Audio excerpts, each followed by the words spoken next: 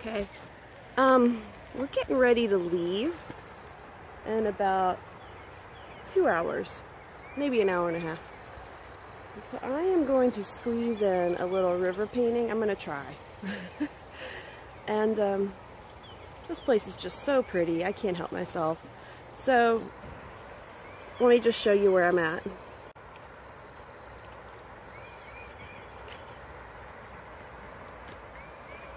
So that's looking towards the sun, obviously. And then there's this cute bridge. Some really deep water. A kayaker just went by. I don't know, I might paint that. Buddy, should we paint here? Yeah, he's into it. He's super into it. I've got an 8x10 canvas, so I'm gonna just kind of check my viewfinder here. I kind of like this kind of composition because it crops the bridge in an interesting way. And there's lots of light and dark.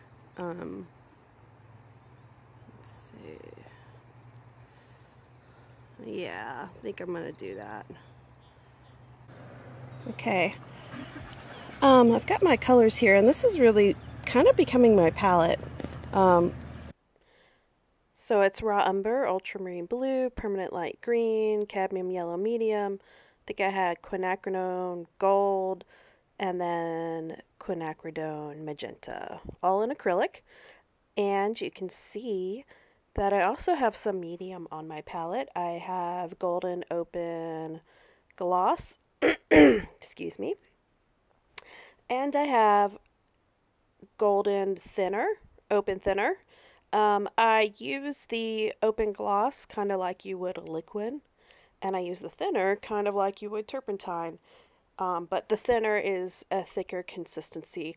I will often take the open thinner and just dump it straight on top of my little pile of paint to keep it from drying out. And then as I paint and add layers, I have found that the open golden paints tend to dry flat with a flat finish. So I add copious amounts of open gloss medium to provide depth and flow and some variety to the surface for when it dries. So there you can see I'm taking a little break. Now you can see, sorry about the glare by the way, I'm working on the bridge.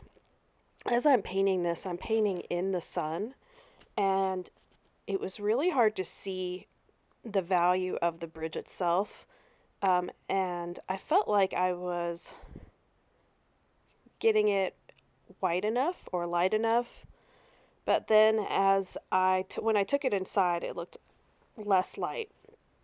So I was really pushing and pushing and pushing that value of the bridge and the metal railing on the side. I really enjoyed the contrast of the concrete of the bridge with the dark under the bridge, and then there were some nice reflections under the bridge as well.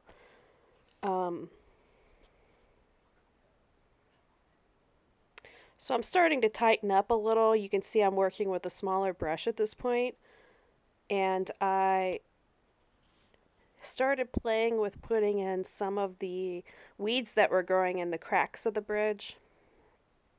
And I'm also blending in the water, the reflections on the water.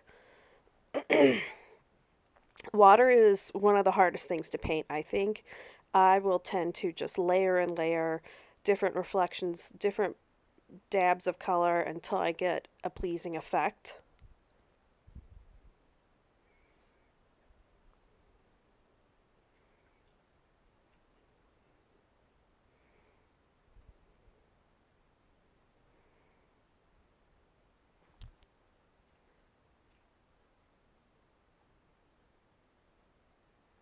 Sometimes I will use my hand and smudge the paint a little. So now you can see my back, and I'm still playing around with good camera angles. It's kind of hard to get a good camera angle when you're out because I'm always in the way.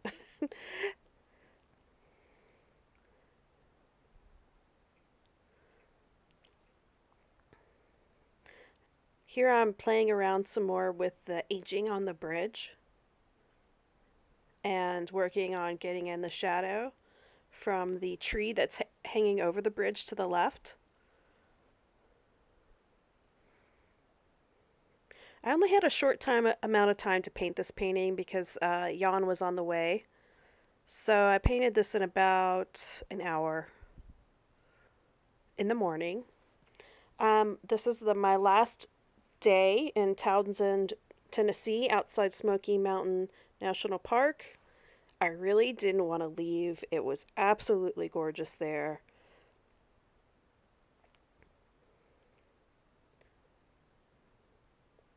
And this is away from the hustle and bustle of like Pigeon Forge, where it's almost like Las Vegas. This is more of a cute little town in the mountain town. So I stayed here for about 3 days.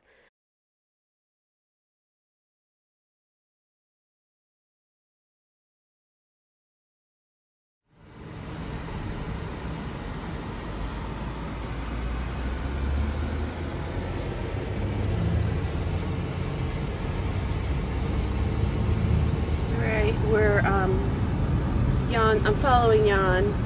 He's pulling the RV, but we're heading back to Nashville. Got to go through Pigeon Forge, which is not fun. But Townsend was amazing. The lighting was amazing. Spring colors. Everyone was really friendly. Being this close to the national park was wonderful. And I really want to come back and do more painting here. There's a lot of cool old farms and just beautiful.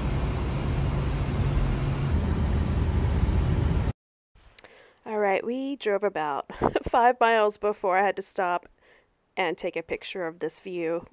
So pretty. Alright, so this is the finished painting. I think that the upper part above the bridge needs to be a little lighter and work on the tree shapes. And I think I could use some more reflections of the green from the trees and the dark shapes in the water. I really like the dark recess of the tree line directly under the bridge. I like the shadow on the left of the bridge. Maybe the value could be a little bit lighter.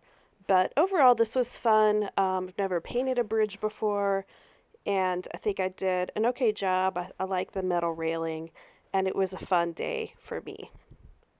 So just want to thank everybody for watching, and I'm working on my audio. I will have a microphone that I will be using in the future because this was kind of windy. But so thanks everyone for watching. There'll be more videos shortly. Thanks.